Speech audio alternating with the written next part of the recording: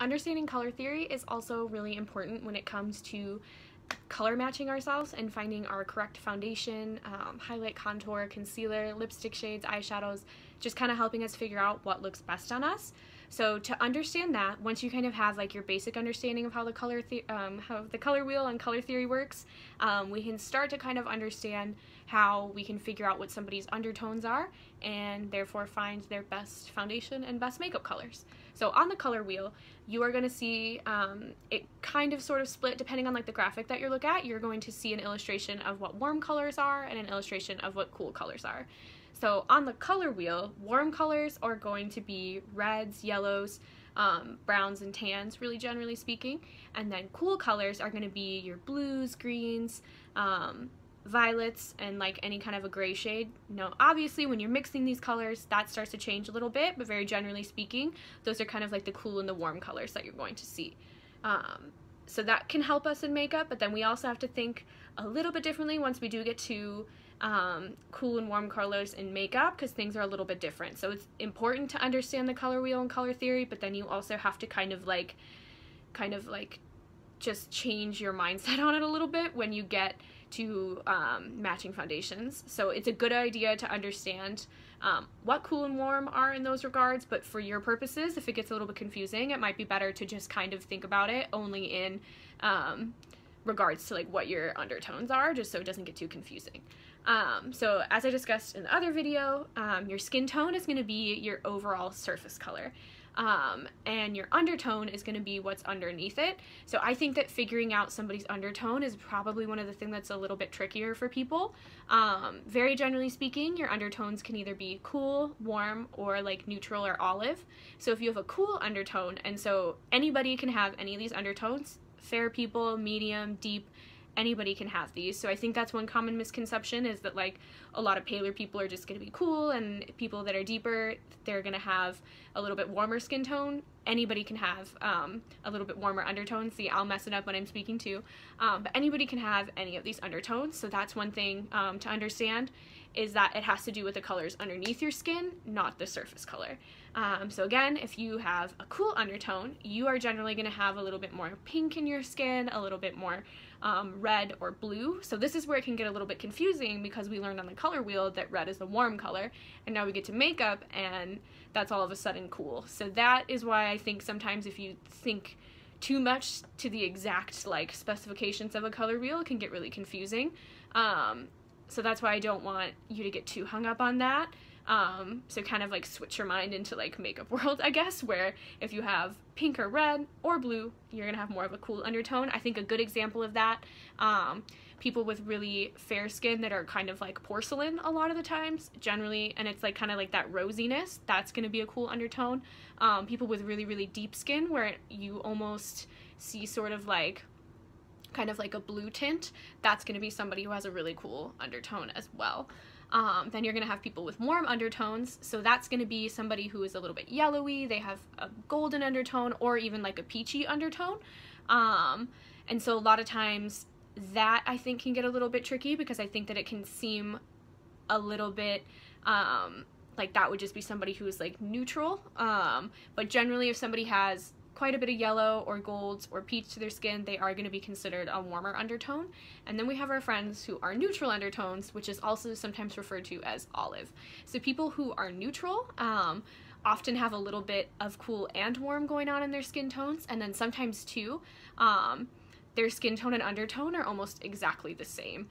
So I feel like until you are physically looking at somebody who is neutral, you don't totally understand it, but once you kind of see someone who is neutral, you can kind of recognize like, oh, like I don't see a lot of other color under your skin, it's sort of like level, or it's somebody who might be a lot more olive. So olive I think can get tricky, because sometimes people who are a little bit more golden can kind of present a little bit olive as well, but people that have olive undertones almost have a little bit of like a greenish grayish undertone to their skin. So again, that's probably all really confusing, especially because it's a little bit different than what the actual color wheel is. It's one of those things that if you have trouble seeing color, or you're not constantly matching other people, it might be really difficult for you at first. I color match people a lot. I used to work in cosmetic retail, so I was used to just like anybody walking in and having to be able to color match them. So it's something that to me makes a little bit more sense, and talking about it can make a little bit more sense, but for somebody that's not used to doing it, it could be really confusing. So I don't want you to feel frustrated with it if you're unsure. There's a lot of really great resources out there now. If you are just trying to color match yourself, I think Sephora has like something where like they can like scan your face and it'll give you an idea of what your undertone is. Things like that. Technology is, I don't think it's as good as like the human eye, but if you're totally unsure of what to do, you can start with something like that. A lot of places will be like, I'm this color in this foundation. What are my other foundation matches? I think there's like websites like that out there. There's apps where you can try things on. A lot of places will let you return things, or you can purchase samples. So it's one of those things that until you maybe buy a few of the wrong foundations, you may not know what the correct one is. But hopefully throughout this lecture and throughout this class, if you're in my class, that will all start to make a little bit more sense. And then really quick too, I think sometimes the word complexion gets thrown around incorrectly. So complexion is sort of like your overall like assessment of somebody's skin. So, you know, for me, I have a fair skin tone, but my complexion is like, I have some acne and I have some like spots and things like that. So that's one thing that can get a little bit tricky too.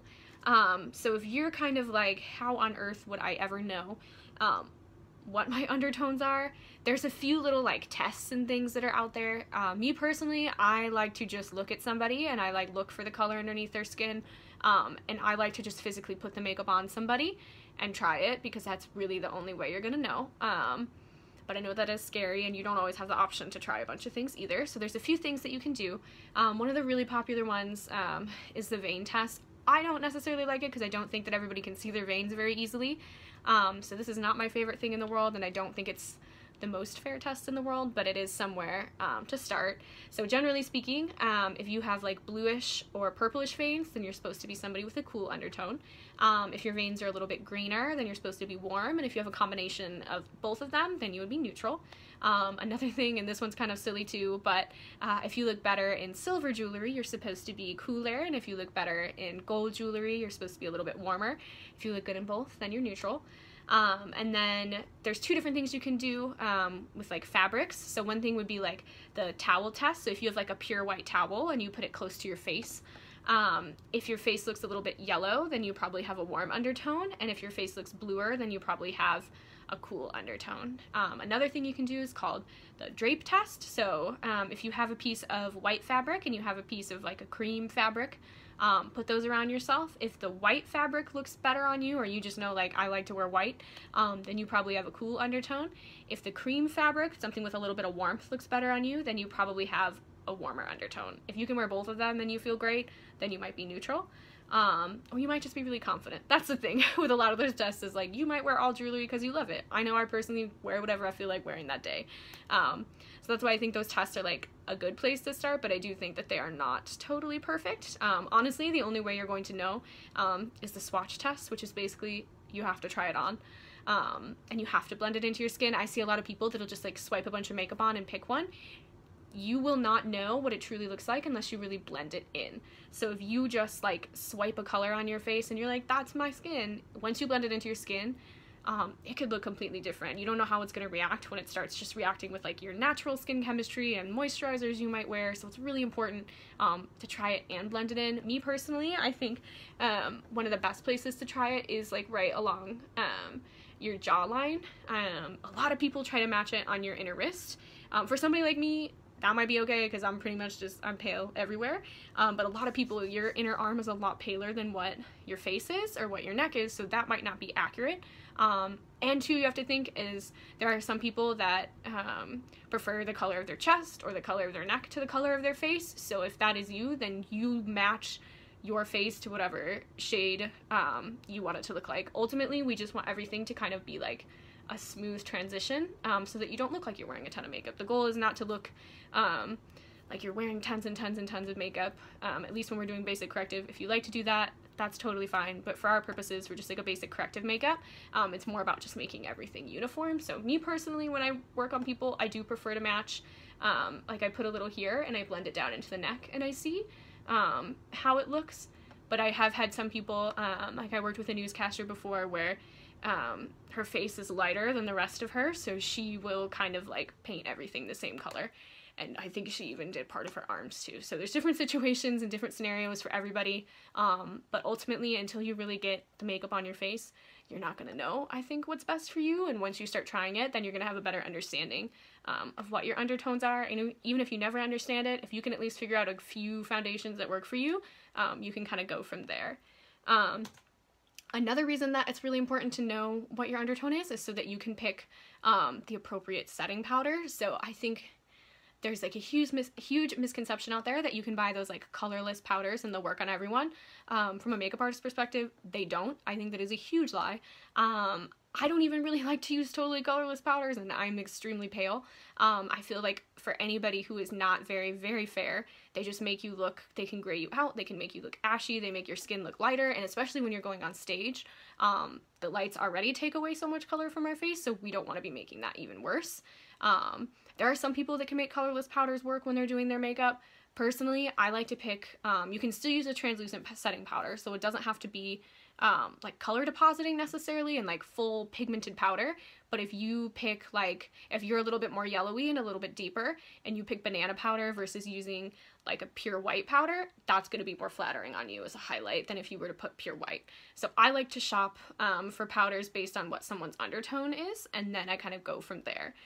It's good to try to match it to the skin tone too, but a lot of times powders, I think as long as you can match to the undertone, especially if it's just a translucent one and it's not super color depositing, that is all that you need to get it to blend into somebody. Now, if you're working with a powder foundation, that's when you would also really need to make sure that the skin tone is accurate.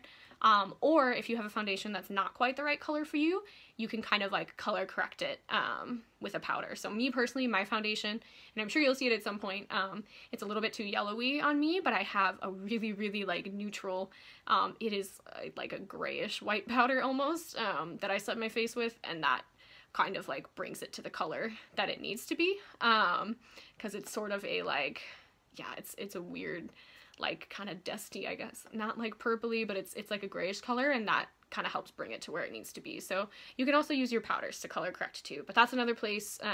We'll talk more about powder in other videos and in class later, but yeah, make sure your powder matches your undertone. Colorless powders are a lie, in my opinion. I really don't like to use them, and sometimes I think they oxidize weird anyway and can cause a lot more problems. And so just to give you kind of a better idea, again, we'll pull up our nice little like color swatches. So I added some more on here just to kind of give you a little bit more explanation into it, because visual things are a little bit easier sometimes than me just talking. So I kind of did this to where I have like the cooler colors on top and the warmer ones on the bottom, so it's a little hard to see because we're not together in person and they're not on people, but you can kind of see this top row where everything it's a little bit cooler. These are almost more like a cool like olive, because this one is a little bit greenish, but it's like a very like kind of like bluish greenish. This is like a very like deep shade that has a little bit more blue to it than something like this that definitely has like a little bit more of like an orange and a red. This is definitely, I think, a little bit easier to see. It's like a cool red shade. And then this one down here is like a very, very warm golden shade. And then we have one that's a little bit more greenish in tint again, and then we have one that's a little bit more yellowy. So it's a little bit harder when you're talking, I think, skin tone to see those things than it is like when I'm looking at like yellow and that's clearly yellow and blue and that's clearly blue. So the way I kind of think of it is you kind of have to like take apart the colors, and you have to kind of like take apart somebody's skin tone when you're looking at them and kind of look for like the color that is, as this is like dropping papers everywhere, if you just heard that, you have to look for the color that's like underneath somebody's skin. So I think it's a lot of fun. I love covering tattoos and I love color matching people. I know it is not fun for everyone because I think it can be really frustrating, but again, the best thing you can do is just try the makeup on. I think so many people are afraid to be wrong when they're trying it on, but you can always remove it. That's what's great, is we're not getting tattoos, we're not getting permanent makeup. You can wipe it right off if it's horrible, and nobody has to know that you ever tried it on or put on the wrong thing. Probably all of us are going to wear the wrong makeup at some point. Sometimes in the summer, you get tanner, so you need a deeper color then than you would need in the winter. If you get paler, that's perfectly fine. A lot of people wear multiple colors of foundation. That's also perfectly fine. I think there's a huge misconception that foundation is just one flat color that we put on our face, but as you can see with my face, I've got contour and highlight. If I am just wearing foundation and it is just powdered, personally I think it is terrifying because it is all just one color. Because I mean, if you look at like your arms, your hands, anything that doesn't have makeup on, there's so many different colors in all of our skin. So if we just make ourselves one flat color, that makes us look, we don't really recognize ourselves. We can look a little bit flat. So personally, I do think if you mix a few different colors on your face, that's always going to look more natural. I think sometimes people get frustrated or they feel like their skin is, you know, something is wrong with them because like, why can't I just wear one color? To me personally, I think it is far more natural and far better for your makeup application to use multiple colors. Now, not everybody wants to buy a million different colors. So if you get your one foundation or concealer color that's close to you, and then you have to use a little bit of contour or a little bit of highlight to even it out, that's perfectly fine. You don't necessarily have to buy like 3 different foundations and mix them all together, but that's kind of like where this idea of like highlighting and contouring came in. It's just adding dimension back into your face because if you paint your face, like I always like to use this example, like if you paint your face solid pink and you just leave it like that, it's a little weird because you're all just one flat color. And that's how I feel about just using like one shade of foundation. So yeah, so I have a lot of people who get upset when they have to mix colors or they feel like something is wrong with their skin or like their skin tone is bad or something. But personally, I think it's great to have to mix more colors. I think it makes you kind of like a better artist in general because you kind of have to like figure out how things kind of work together better. And 2, I just think it makes you look more natural. You look more like yourself that way. And really the colors that are out there in the makeup industry, they are just generalized what they think people are. Everybody's skin is going to be different, so it's perfectly fine and perfectly normal. And I think the right thing to do to have to mix colors so that you can look like you and not just like you're wearing makeup. So hopefully this helps make undertones and like color theory and undertones and foundation matching make a little bit more sense. It's a tricky process, but the more you practice it, the easier it will get for you.